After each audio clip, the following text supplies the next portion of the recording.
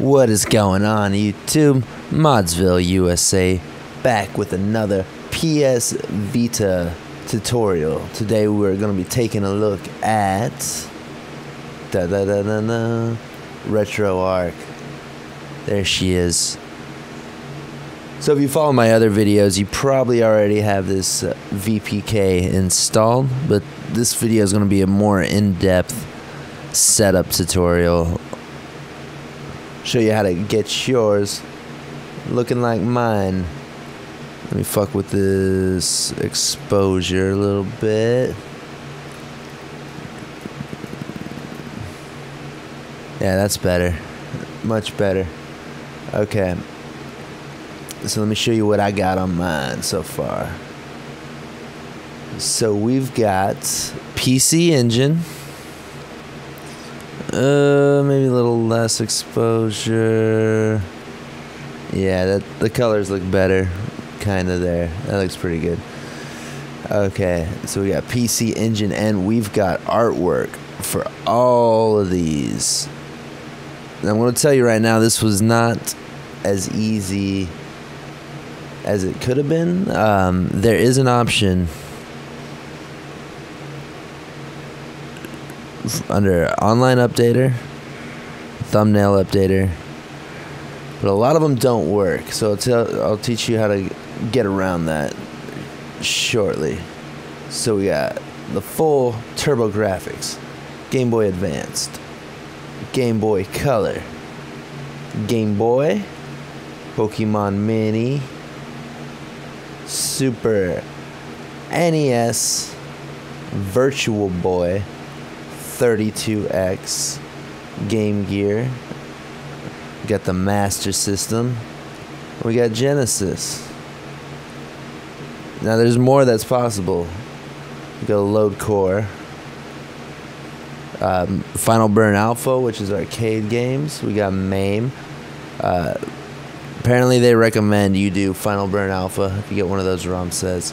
2600, 7800, Atari Lynx, WonderSwan, Commodore 64. We got Dooms, some old Microsoft jazz there. Quake 1.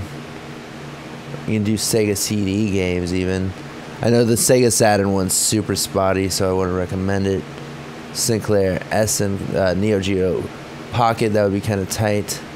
PS1, if you want to do PS1 games, just get them on PKGJ and play them in the PSP emulator. It'll be pretty much perfect. So you might as well go that route. First thing you'll notice in game is the mapping of the buttons is Japanese. So circle is select, X is back. And let me just show you a game running. We'll go into Splatterhouse.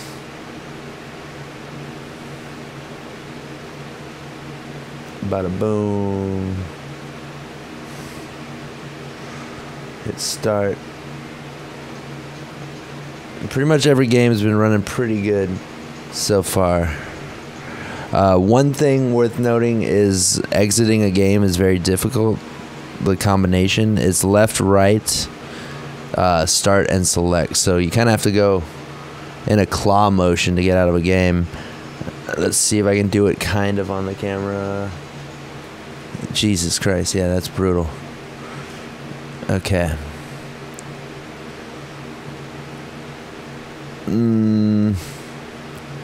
Close the content, and we back.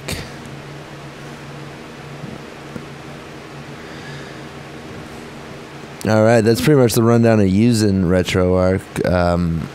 But let's get you guys set up like me. So down in the description, there's a link to an archive of all the no intro ROM sets. I would recommend grabbing those. All the image packs are for no intro ROM sets, so I would just use no intro ROM sets if you want the artwork to work. If you don't care about the artwork, then just use whatever ROM sets you got, but I think the art's pretty nice. I should also mention that the art does lag a little bit. So if we were to scroll around crazily, it would take forever. Not forever, but it's got to catch up. What I like to do is if there's a game I know I want to play, you just hit triangle, type the letter G, start, and we in the G's. So that's a neat little trick. But anyway, let's get on the computer and get you guys set up. Just real quick, before we do all this computer jazz, we're going to be transferring files, so you might as well get up here. Oh, focus, there you are. Go into your Vita shell. Alright, now that we're here in Vita shell, just hit select and do your FTP or USB, however you want to do it. If you're using an SD to Vita, like I am, what I'd recommend doing is powering the console off, popping the SD card out, putting it in your computer, transferring the files, put it back in, and restart your Vita.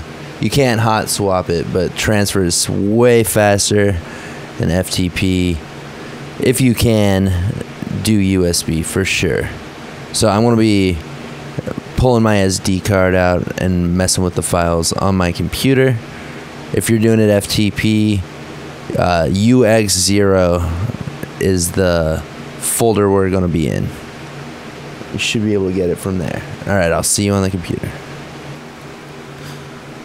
Alright, so we're here on our computer. Now you're going to want to go down into the description and click the archive.org link for the No Intro collection. And you'll be pleasantly surprised with the kind of stuff you see here. It'll blow your damn socks off.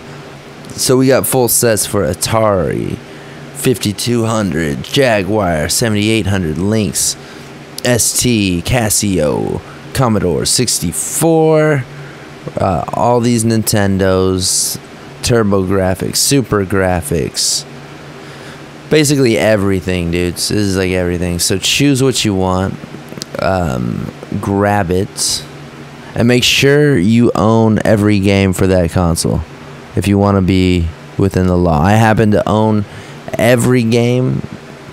I'm quite a hoarder. Every game I have on my Retroarch, I got sitting around here, or I had it sitting around. At one point in time, I bought it. So, you know, if you want to bend the rules, you know, that's on you. You gotta sleep at night.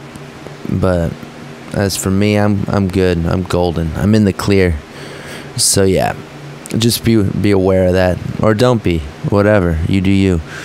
So that's that. So you grabbed your ROMs and you got your Vita hooked up. Now, as you see, this is my Vita.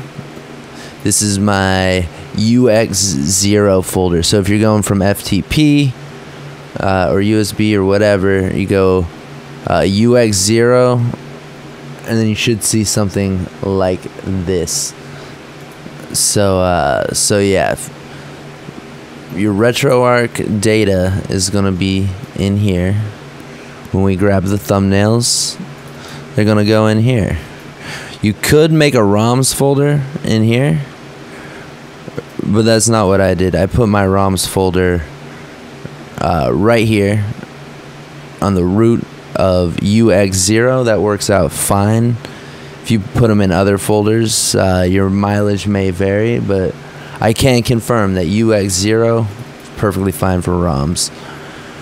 So yeah, all you're gonna need to do is you're gonna grab those zip files, make a new folder, corresponding console. So I got 32X, dragged it in here. This is my Gameboy Color, and it doesn't need to be this format. It could be 32X, and then it's all the ROMs, but it can scan a couple folders deep, so this is fine. Now, where it gets a little weird is you're also going to want to grab Retroarch for your PC. Should be fine on Linux, and maybe even other platforms, maybe even Mac could be good. So you're just going to want to download for your operating system. Mine's 64-bit, so I would have gotten this. And once you have it downloaded, you're going to want to install it. Once you install it, you're going to want to open it. And you'll see something like this. And then you just go down to Online Updater, Thumbnail Updater, and download whatever files did not work through the Online Updater on your PS Vita. I only got like 2 to work, like Gameboy Color and something else. I forgot what it was. So you're just going to download them from here. They will work perfectly with the no intro ROM sets. And then once you do that, once they're all downloaded, you're going to find them in your C drive, user, whatever username you are, app data, and make sure you got view. Hidden items is checked. Make sure that is the case. You go into app data, roaming, Retroarch, thumbnails, and here they are. So whatever ones you grab that you're going to use, you're going to copy to, say copy this. You're going to copy that to UX0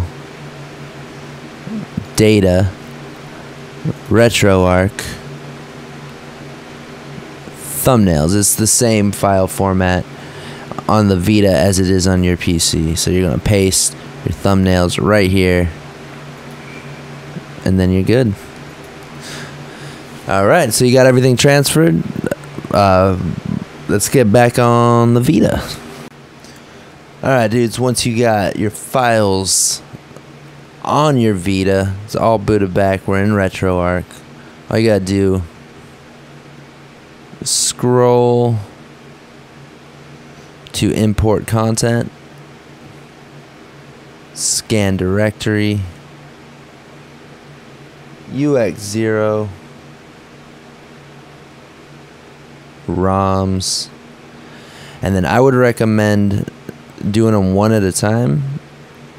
This will take quite a while, and honestly I had issues with the Vita going to sleep and it canceling what it was doing. So I'm going to show you a trick after this if you're having the same issue as me. Pretty simple. Alright, and once you scan all those directories, if you put your art in the right place, it will show up. Now for some reason doing the scan broke my artwork, just trying to do that, but when we load it up it will be fine, and I will show you that. So if you're having issues where your Vita just keeps going to sleep and screwing you over, making you have to start over, just go down here in the power save settings and set this to 30 minutes. You want to have it on as long as possible. Every once in a while, just push a button, make sure it resets itself, the timer, and let it keep scanning. Obviously, you're going to want to plug your Vita in for this, as it's going to be taking quite a while. Now, if we go back into Retroarch, oh no, we gotta close it. Now let me know in the comments if you know how to close an app. I haven't figured it out, so all I do is just open another one. Pretty dumb. I should know how to do that, but I don't. What can I? But I don't. Alright, and here we are back. And as you can see, our artwork is intact. Ta-da. Ta-da. Well, that's pretty much it, man. This is the I would say this is the ultimate emulation experience on a portable console. This is insane. You got everything. It's all in one place. It's neat. You got your artwork. It's pretty damn nice. Beats where the Nintendo Switch is at right now. And it's the very nice XMB Retroarch. It's a beautiful thing. Very suiting on a PlayStation Portable. So yeah, guys, that's all there is to it. Leave a like on the video if you liked it. Comment if you got questions or, you know, whatever you gotta say. If you want to say, tell me to suck a dick, that's fine too. I don't care.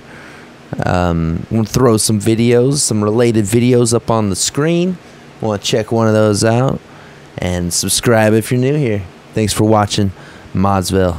See you on the other side.